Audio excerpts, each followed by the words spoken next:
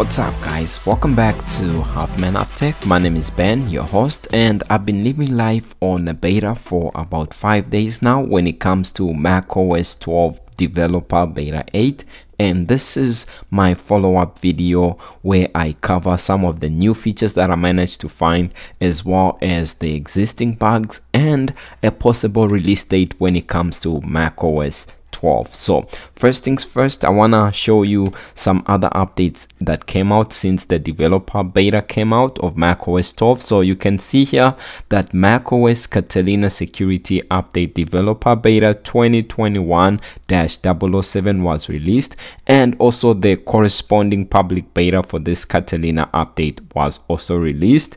And also a few days ago we got iOS 15.0.1 as well as iPadOS 15.0.1. These were released to the public, so if you have supported devices, these are updates that you can always check out. Now when it comes to some of the new changes that I managed to find when it comes to macOS 12 beta 8, you can see that when you access your quick note right here in the right bottom section of your screen like this, you can see that quick note has basically been given like the actual name quick note, and it has some sort of logo. So this pop-up screen has been updated. You can see that it actually looks like something that actually has a name. Before it was something that was just blank on the previous betas, but now with macOS 12 beta 8, I'm just noticing now that quick note has actually been updated. So before, this is how it used to look, and you can see that it was just plain and simple, but now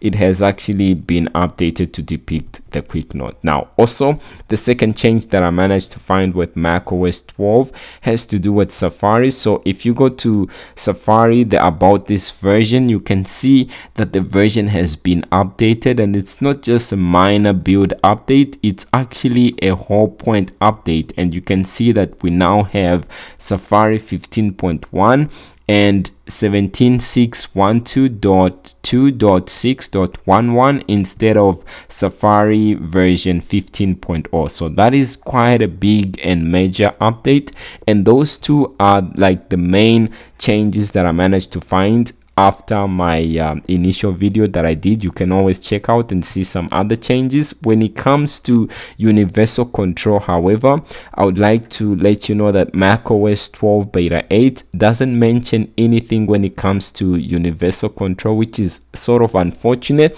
I believe at this time, with how late we are when it comes to macOS 12 betas, universal control is going to be one of those things that you get later on. So when macOS 12 officially comes out, it won't have the universal control function, and that universal control is going to be added with a point update. It's more like what we saw with iOS 15, how like you screen sharing on FaceTime wasn't like supported until iOS 15.0.1. so somewhere along those lines, that's where, or that's what I expect universal control to be. It seems like it's too late to actually try and start beta testing it or including it in the beta for the official release, since I'm also going to be talking about the official release of this update. So those are the changes when it comes to some of the bugs or issues that I've been experiencing. So the first one that I would like to mention that actually showed up a number of times has to do with like your cursor. So you see how I clicked on desktop and screensaver, right? When I click like here where it says full screen, and this was happening like anywhere, I could click there, and what would happen is my cursor would sort of teleport and the click wouldn't register. So I would click here and then my cursor pops up like on the side of the screen, and then I click there to pop up here. So it will pop up in random places, and that is a bug that is ongoing. It's very hard to recreate because you don't know when it's going to actually show up, but that is something that, you know, has been happening to me a number of times. It's almost as if, you know, it's a Dragon Ball Z Goku trying to teleport so that he avoids being hit. So that is one bug that you can always look out for. And the second bug that I noticed has to do with your night shift. So if you go to display and enable night shift, right, and you connect your external monitor, let me try and connect one to see how it behaves here. So my external monitor isn't actually registering, so this is something that I've been experiencing. But you can see how my night shift sort of, you know, switches on and off. It's like jumping, it doesn't know, it's like stuck between night and day, and then all of a sudden it returns to night shift mode, so it's not stable there. And the second bug that I am experiencing, you just saw that my external monitor isn't actually displaying, so that is also a serious bug that I've been experiencing. And a number of users have been mentioning that when it comes to like the display, they have some LG 4K monitors that aren't showing, but the one that I'm using is actually an HP 27ER monitor, and you can see that I can't find it, and you know, it's not even showing anywhere. And you can see the wallpaper that we have here when it comes to macOS Big Sur, that it actually still shows a macOS Big Sur wallpaper instead of macOS Monterey, so that is still an issue at this time. And then when it comes to some issues or bugs that were resolved previously on my macOS 12 beta 7 follow-up, I was experiencing a number of blackout bugs. So I'll be happy to let you know that on beta 8 I've not yet experienced like a serious blackout bug like what you were seeing here on beta 7, so that is good. And also when it comes to FaceTime, it's no longer like showing a black screen when you open up FaceTime, so that is also a bug that has been resolved. And iMovie timeline is showing, unlike what it was on beta 7, that has been resolved.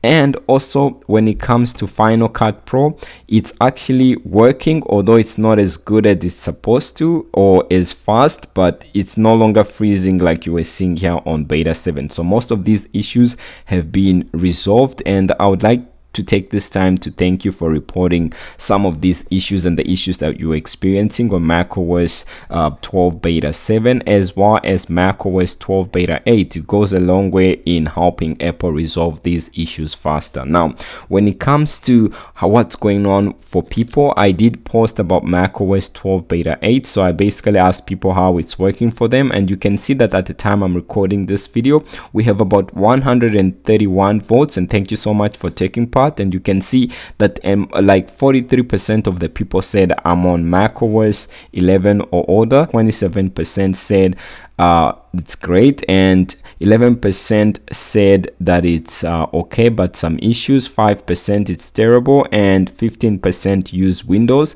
If you try and see some of the comments we have here, it's just 2, and you can see that Christian here said, surprisingly after watching your video it works absolutely great for me, no problem at all. I guess he voted this first option. I'm actually surprised by the 27% because it's quite a large number. For me, I wouldn't really say great, I would possibly say that it's terrible at this time. It's still up and down, it's not yet stable. And you can see Masodi say macOS 11.5.2 has been great for me on my MacBook Air mid 2017 13-inch without any issues. So thank you so much for taking part in this YouTube community poll. And now let's actually talk about performance when it comes to macOS 12 beta 8, and we'll be comparing it with beta 7. So you can see that I ran Geekbench here. This is Geekbench 5, and on macOS 12 beta 8, when it comes to single core, you can see that I got a score of 621, and when it comes to multi-core, I got a score of 2671. Now previously on beta 7 for single core I had a score of 647, and on multi-core I had a score of 2888. So you can see that performance wise, at least for me on my 2016 15-inch MVP, it's a little bit lower than what I had on beta 7. When it comes to GPU, you can see here on beta 8 that I got a score of 15,675, and previously on beta 7 I had a score of 17,633. Again, not great, but it's better to have something that's a little bit slower and more stable. But if you have an M1 Mac, you probably see higher numbers because this is an old Intel Mac. So those are the performance scores. Battery wise, I haven't really seen like a deep gradual reduction when it comes to the battery wise coming from beta 7 to beta 8. It's more or less the same. You can see my battery usage here in the last 10 days, and it's been, you know, more or less average when it comes to, like, you know, I've been getting like about 6 hours there. So you can see the corresponding energy usage. Today I got about, you know, 4 hours to about 4.5 hours, and I was basically using a lot of Zoom calls today because Sundays, I mean on weekends, I am super busy. So let me see if I can show you the screen on time here just to see the app usage here. So you can see Zoom. I was on Zoom for about 2.5 hours. I'm not sure why it didn't register the 2.5 hours, but you can see that I was heavily, you know, doing videos, watching videos on Safari, and also on video calls on Zoom, as well as, you know, Imaging Edge controlling my camera. But those are some of my screen on time, and you can see that it's not normal usage, it's heavy usage, and those are my screen on time. Battery wise, I wouldn't say it has degraded greatly. Now when it comes to the official release, this is the part that I'm very excited to share with you. So as you can see, today is actually Sunday, October the 3rd, and you can see the time here. It's about 21:57. So there's actually some information floating around, although it's not yet confirmed by Apple, that we are going to have an Apple event on October 12th. So it's going to be an Apple M1X or M2 Mac event. If that tends to be so, then the invites are expected to be sent out on the 5th of October. Also during this week of the 5th, if the invites are sent out, we expect to see the next beta, which is Beta 9. And then if the event does take place on the 12th of October, we'll see the release candidate soon after the event, and then the official version of macOS 12 will come out on the 18th of October. But this depends heavily on what's going to take place on Tuesday the 5th. If that does happen, then the official version is expected to come on the 18th of October. That's the same as what happened with iOS 15. So the September Apple event took place on 14th, and the week before that Apple sent out the invites, and we got like iOS 15 Beta 9. And when the event took place, we actually got like the release candidate of iOS 15, and then the following week on Monday we started to get iOS 15, the official version, being released. So I do expect, if it is true and we get the invites on October 5th, I expect macOS 12 Monterey to officially be out on the 18th of October. Now, other than that, guys, that's about it for me and my experience with macOS 12 Beta 8. Let me know what you think about this video. If it's also your first time watching Half Man Half Tech here at Half Man Half Tech, we do cover a lot of Apple content when it comes to macOS, iOS, software updates, as well as performance and tips and tricks and so on. So if you haven't subscribed, a sub would be great. Now stay safe, and I'll definitely see you in the next video. Peace.